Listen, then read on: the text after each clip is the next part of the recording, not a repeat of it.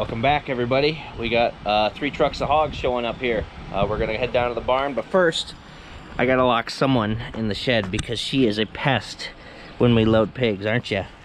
Aren't ya? Should we go in here? Should we go in here?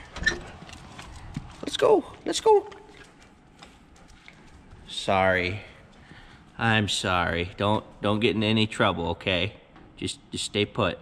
I'll be back. Okay? Bye. We usually just do that. Sometimes she nips at the pigs through the truck and she just barks the whole time, so it's in the way, and I'm surprised she's not barking at me right now, just standing out here talking.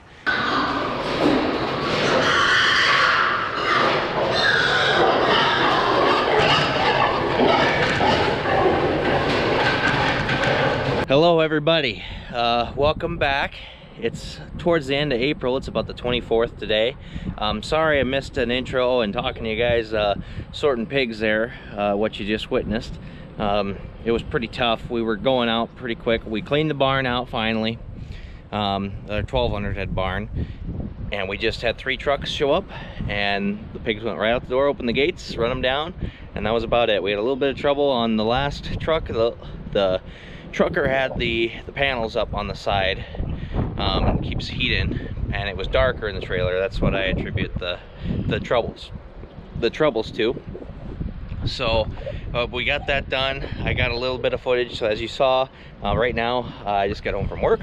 I'm gonna go jump in Jim's pickup, and the fuel trailer's hooked to that. Go over to Michael, top off the tractor with some fuel and def, and then I think I'm gonna head up to our North 80 and hop in the tractor there and work the ground, take over for Jim.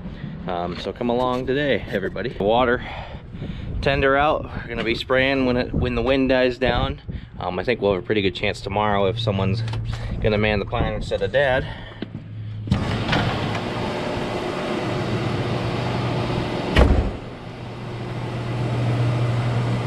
I don't think I've ever showcased this. In fact, I know I've never showcased this. This Thunder Creek fuel trailer we just got. I don't really know any specs about it, unfortunately. Dad got it last year before harvest season for our combine, where it really shined, and right now it's real nice to have. We got a def tank on it and a fuel tank.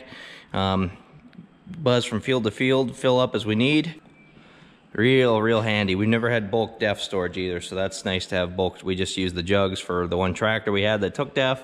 Now we got a combine and a tractor that takes def, and then the tractor we rent takes def as well. I'm gonna head over to the East Quarter. That's where I worked at last night, and then Michael's out there farming, planting right now.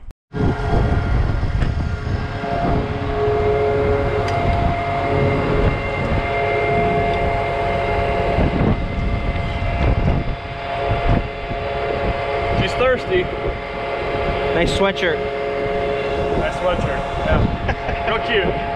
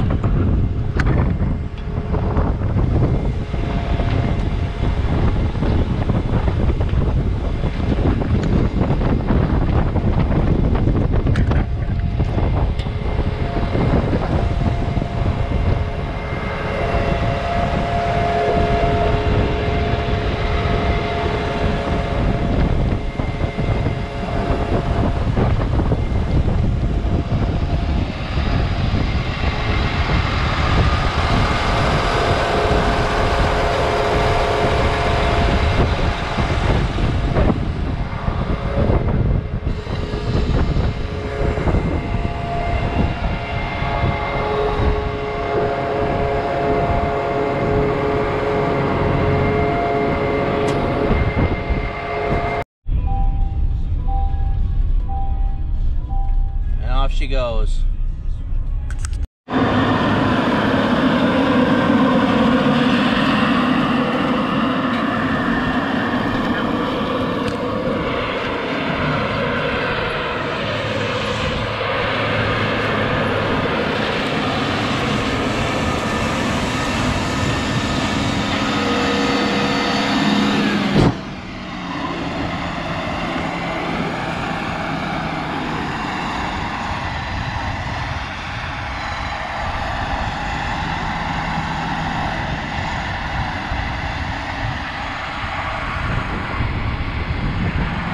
Up here on the North 80, the Scott's hog barn right there.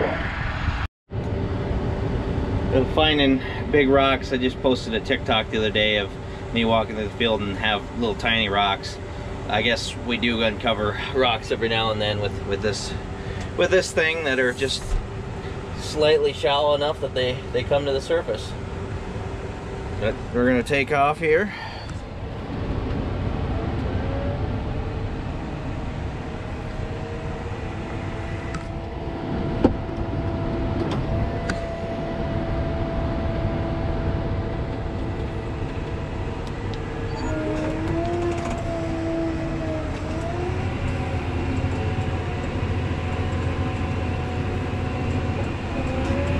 It's getting a lot easier to run this after repetition. I don't know.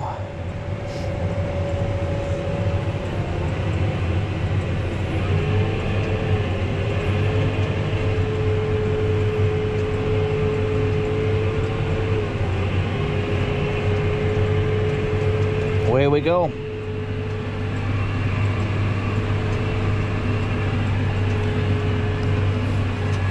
So I was saying outside, if you couldn't hear me, over there is, and I probably can't see it, right over there is Scott's, my cousin Scott's hog barn, 2400 finisher site he's had that for a number of years, owns the site there. There's a little shop on there, and someone bought that fairly recently. Got some stuff sitting over there. But manure obviously out of that barn comes on to this farm, and then I think we put some manure of that barn onto Potts farm, which Michael and I farm together. But no, we're just trying to keep ahead of the planter here. There's stuff that's still pretty wet today, even tomorrow looks like our last really nice day for a while. Hoping the rain holds off a little bit into Thursday night. That can come. And then this weekend it's going to be showers and thunderstorms. That's okay, it's a good time for that, not when the crop's up. Going back and forth across this farm here, still can kind of feel, it used to be farm north to south, and we changed it to farm east to west. Can still feel it rolling quite a bit. Just noticing that a little bit as I go across. It's a lot rougher than what I was doing last night. And this farm has definitely come a long ways in management. We've taken care of some weed spots, some tile spots, some wet spots with tile, manure management. It's come a long way in the time we've owned it. It's been about 4 years, I want to say, we farmed this piece. 4 or 5. I want to say it was 4, because I think we bought it right before COVID hit, and then we didn't close on it until like way into the summer or something like that, after we were farming it that year.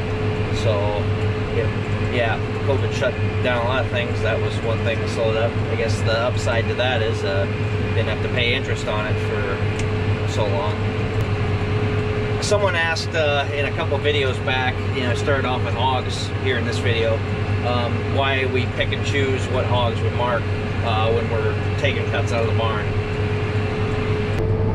I guess it all comes down to size primarily. Other than that, I guess it all mostly comes down to market size. You want a good, even, uniform group of pigs going on the truck, so the average weight's pretty consistent. If you got a bunch of small ones and really bring the average down, I don't know, consistency, nice even. But at the same time, we're not perfect. We mark the pigs for our barns, and we'll go through and sort, maybe see one that's a little bigger as you're sorting, or one slips by, you're like, huh, that one should have maybe been marked. But usually it comes to the next one, and then that turn, like I said, we cleaned out that barn, so it was just open the gates and run them out. We had some, obviously our sicker pen pigs. Boy, that was rough. That was just a really sick group.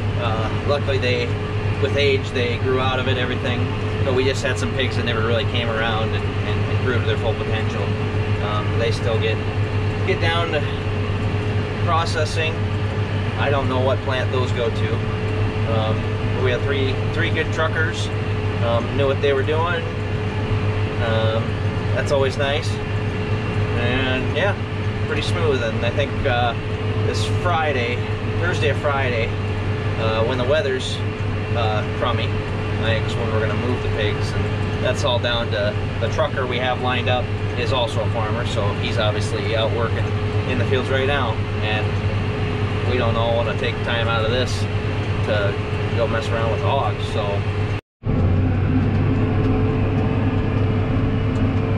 no, the field's not on fire, but oh, the corn stalks from the neighbor blew in, so we're just burning them out of the way so they don't interfere with our planting. But it looks like I'm putting out a fire. Jim just showed up. He's a pyro, so he loves that crap. I gotta stay close though in case it hops the fence. And I'm sorry, but you will not see me after this if that happens. This goes down and we go into go save the neighbor mode. Overlapping, kind of looks like plaid. You guys ever seen Spaceballs where Spaceball 1 goes plaid? They go past ludicrous speed. That's kind of like what I'm doing right now. Not really. So yeah, I just drove through, but here I'm parked on the end just in case it would hop the fence. But you can't tell as well as I'd like, but yeah, Jim's right on the flames. He's got a bunch of seed bags. If this goes bad, I won't use this to incriminate you.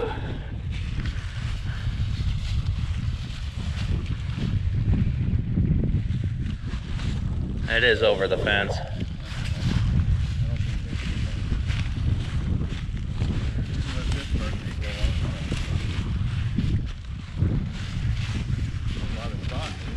Yeah, really.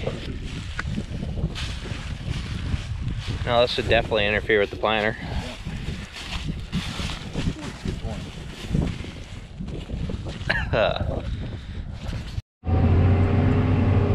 For those of you watching at home, this video is going to be all over the place, and I apologize for that, but that's farming for you. That fire subsided. I smell like smoke.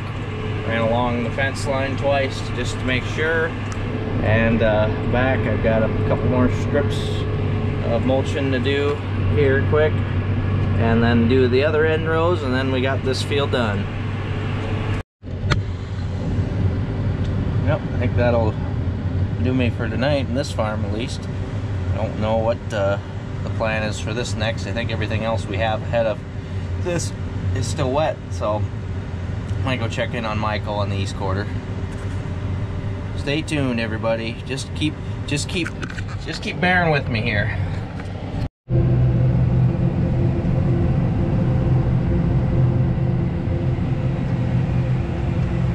Really love high-speed transmissions. 28.5 mile an hour. It's a 30 mile per hour tractor, so that's pretty darn good. Way better than the four-wheel drive. Okay, now really bear with me here. I just got done back working ground. The wind has died down significantly for the day, so I'm gonna buzz home quick, grab my drone, and we're gonna go check on the planter at the east quarter again.